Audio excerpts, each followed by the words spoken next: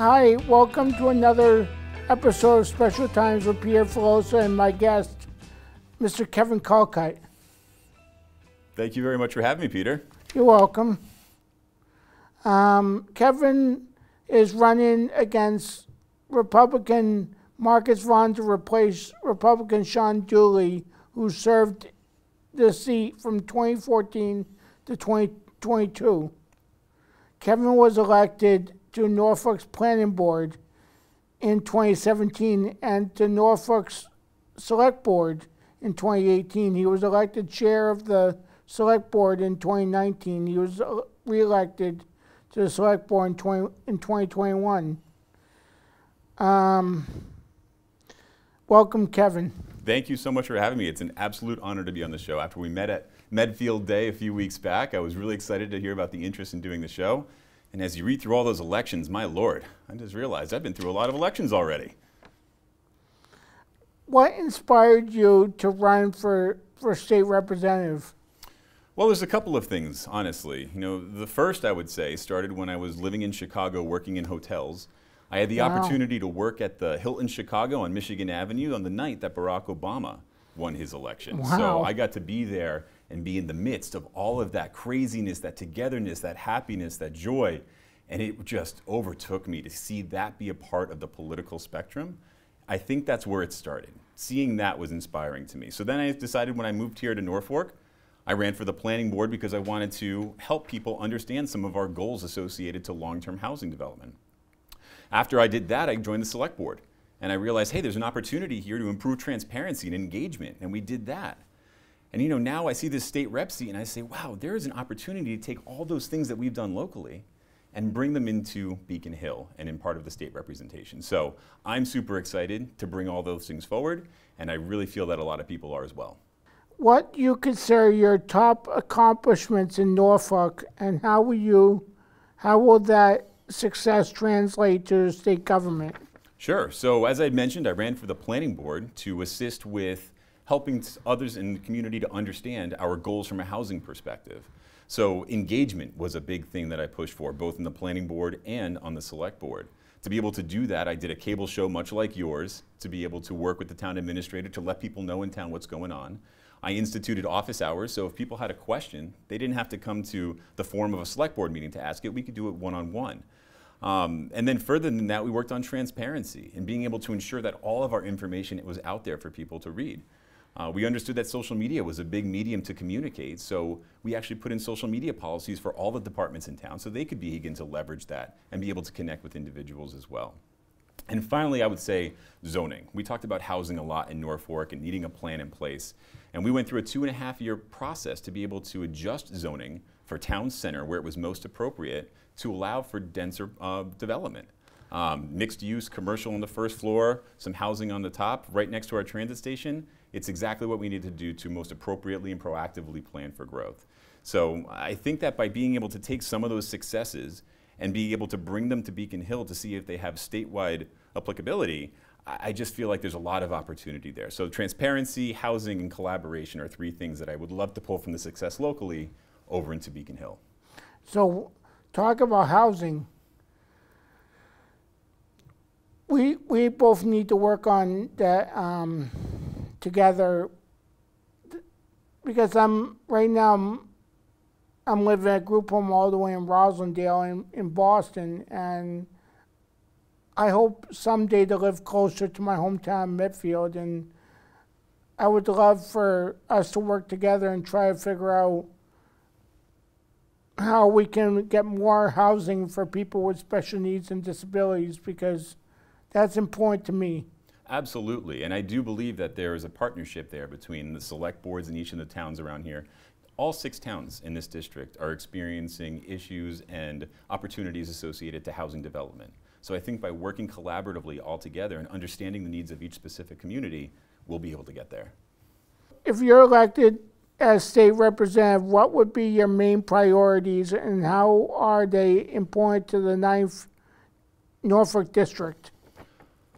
So primarily, I think one of the big things I wanted to focus on when we first announced that we were going to run was local support. Being a select board member myself, I understand some of the challenges that our communities are facing today.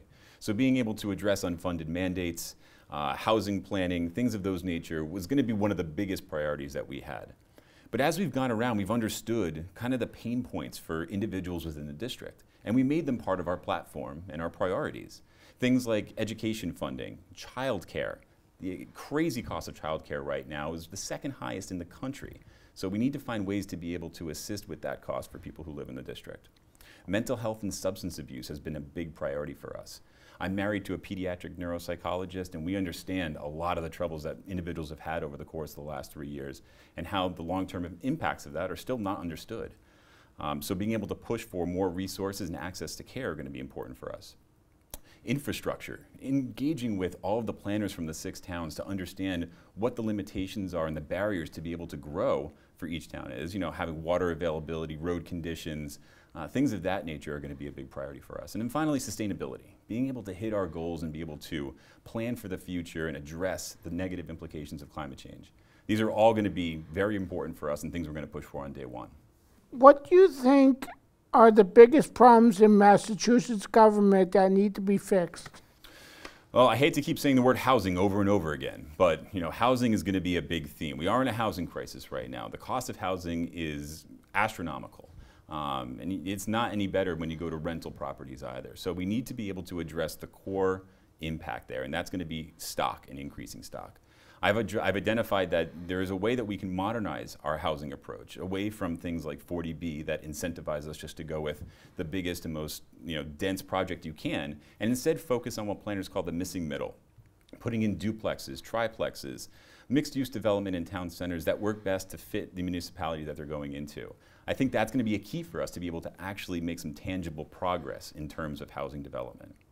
The second one is transit. Obviously, it's no secret that the MBTA is having its struggles right now. Yeah, it's not good. No, it is not good. But in speaking with individuals who work at the state level, I understand that there needs to be more of a balance in the way that expenses are allocated for operational needs and capital needs, whereas I think that's been kind of out of whack for the last couple of years. So between a management effort and between the audits that are being done with the assistance of the federal level, I think that there's going to be an avenue there. It just needs to be managed appropriately. In 2019, I went to a Thanksgiving dinner event for Vincent with my group home from Roslindale, and I got to meet the governor, Charlie Baker. Very got nice. to meet him, got my photo taken with him, and I got to meet Ed Markey. They're both really nice people. Absolutely. And Ed Markey actually just endorsed our campaign as well. He was Cool. very nice. I got my photo taken with him, which was awesome. As a special needs adult, the Department of Developmental Services, DDS, and the agencies DDS supports have been an important part of my life. For example, I was in a day program at HMEA in Plainville in 2014 to 2015. They gave me training and job support when I worked at Shaw's in Medfield. As a state rep, how would you support the special needs adults and services providers in our district? Well, I will say primarily, working locally, we spend a lot of time advocating for and providing our schools with the needs that they need to be able to service those who have special needs. So whether it be being able to bridge budgetary gaps or being able to approve certain funding sources, we've always been a supporter of those types of expenses locally. Looking ahead, I would love to be able to advocate for more Chapter 70 funding and for fully funding the special needs circuit breaker for education to be able to ensure that we continue to fund those programs. I also want to note the fact that, last summer, Governor Baker, as you had mentioned before, did sign legislation into law that allowed for individuals who had intellectual disorders to be able to come into a public university, a state university or college, to be able to work towards a higher education degree. I would love to be able to build on top of that to open up more opportunities and more options for individuals coming up to be able to go to trade schools, vocational schools, and not just have it be centered around public state universities. Lately, some of my staff from my group home have been leaving because they're not getting paid well enough by Vince by my group home agency. I don't want to name names, but Right. I would like to see that change in the very near future for them to get paid better for my house staff Absolutely. and the staff at my agency. I would like to see them get paid better so they can stay around for longer periods of time. It all centers around funding. You're absolutely right. Is internships plus opportunities at the State House? Absolutely. There are a number of internship programs that are available at the State House. Obviously, this is the first time I'm running for that type of role, so I look forward to hearing more about those along with you and pass them along as soon as I learn more. All through the state legislature in Massachusetts is strongly dominated by Democrats. We have often had Republican governors. Do you have any examples of how you have worked in a bipartisan way? Absolutely. So, the first thing is when you're working locally on a select board or a planning board, partisan association doesn't exist. We intentionally keep that off of those ballots because we know that the clearest path to be able to institute actual change and policy alignment is to leave that out of it. So we don't necessarily locally have the ability to fall back on the fact that there's a majority party or there's some overlying theme that's keeping us from getting things done. You're just expected to get things done. So by taking that kind of mentality and bringing it into the State House, I look forward to getting around partisan affiliations and trying to fit people into their individual buckets and instead focus on the individual, their character, their principles, the things that drive them as an individual, and focus on making those connections to be able to get actionable change. So, from my perspective, I look at platform, I look at priorities, I look at a record at what people have actually done. And that's what I use to be able to bridge those gaps. So when you talk about local progress, when we went through our zoning effort, there was a lot of interactions where you were working with somebody who had an oppositional point of view, who didn't agree with the direction or had a big problem with what you were pitching. The key is to sit down with them, to talk with them, understand more about their perspective instead of just shutting them down as somebody who doesn't agree, and then using that to be able to build a direction that everybody can get on board with. That's the way that I will take bipartisanship into the State House.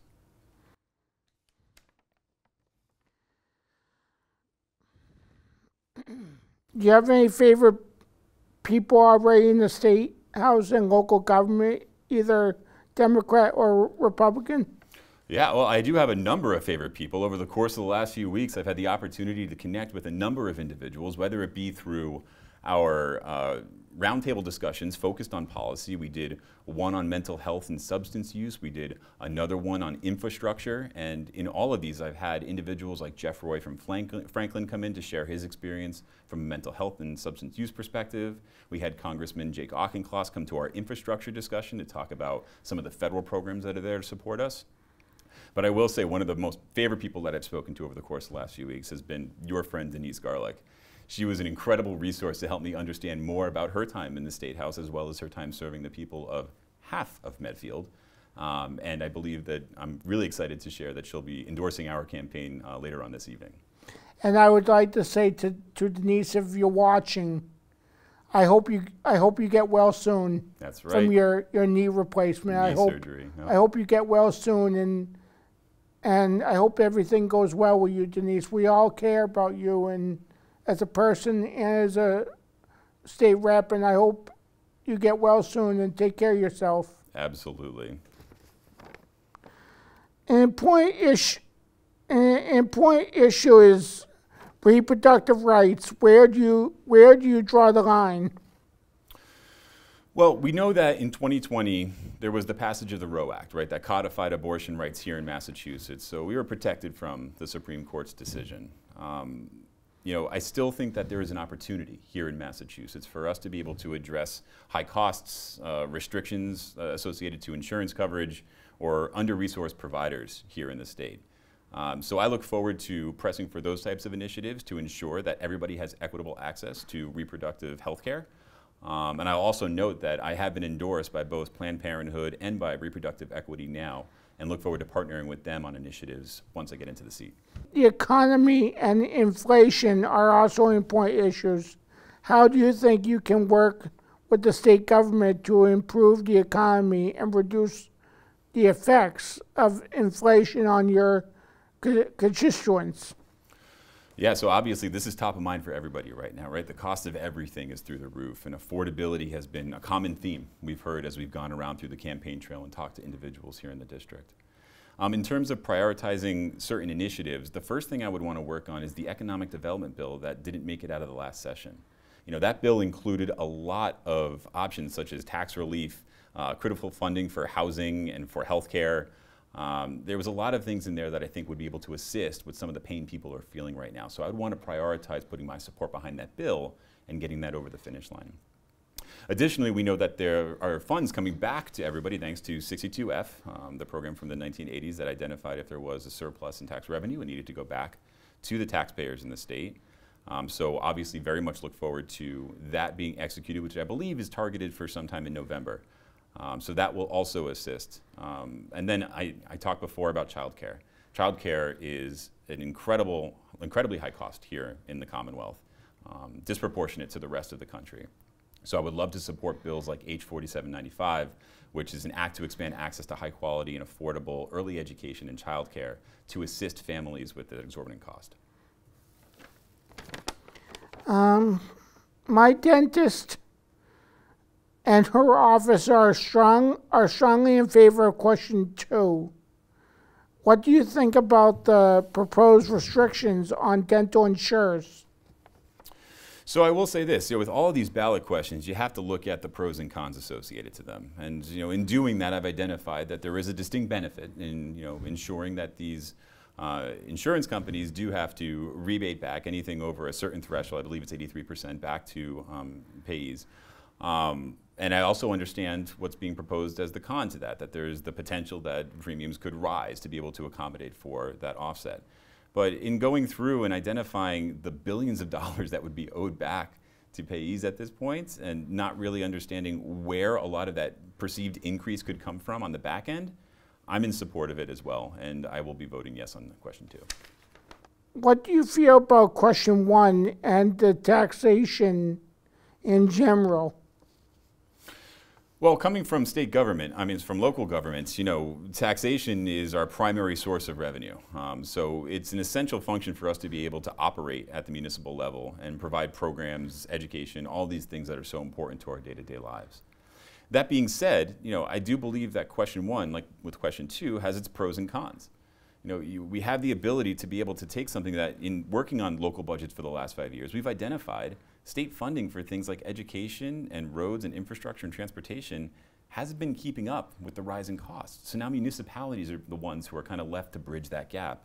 And with the razor-thin budget that we already work with, it's not really conceivable for the near future. So from my perspective, anything that we can do to bolster those areas from a state funding perspective without having a huge negative impact on the majority of taxpayers in the state needs to be considered. And as of right now, I am a yes on question 1 as well. Do you have any concerns about election integrity in Massachusetts? Do you think anything should be changed or subject to increased scrutiny? I worked very closely with our town clerk and other town clerks in the area over the course of the last few years, whether it be for the execution of local elections, whether it be for the complexity of executing an election during a global pandemic. And from my perspective, I have not seen evidence that there is anything going wrong or anything that's going awry with the way that we manage our elections. Obviously, it needs to have a close eye, and it's something that we need to scrutinize whenever it's warranted. But up until this point, I haven't seen evidence of that. And I have faith in our town clerks that they're doing what's best for the voters and what's best for the Commonwealth. So from my perspective, no, I don't have those concerns now. I understand and I believe it's everybody's right to be able to ask questions and to scrutinize where appropriate. But from my perspective, I have seen no evidence that would cause for concern.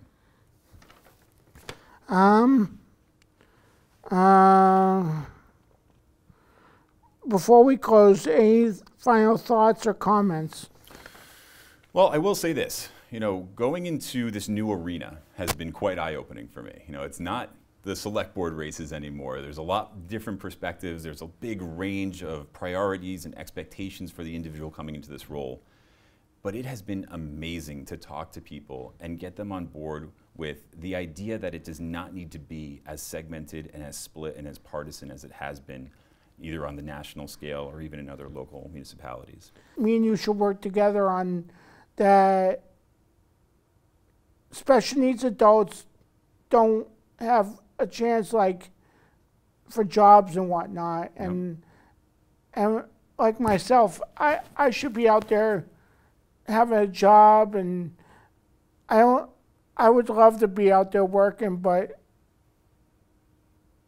because of certain agency, I want to name names, they can't get me out there like with a job. They can't get me a job coach or anything like that to help me get employed and whatnot. So it definitely is something that needs to be addressed, because we cannot waste this incredible personality that you have that could be used in so many different facets of business today. So I agree with you. It's definitely something we need to work on. But you know, in addition to that, I also believe that there is a lot of good that can come out from having a localized approach be brought to the State House, that kind of get things done regardless of the perspective kind of mentality.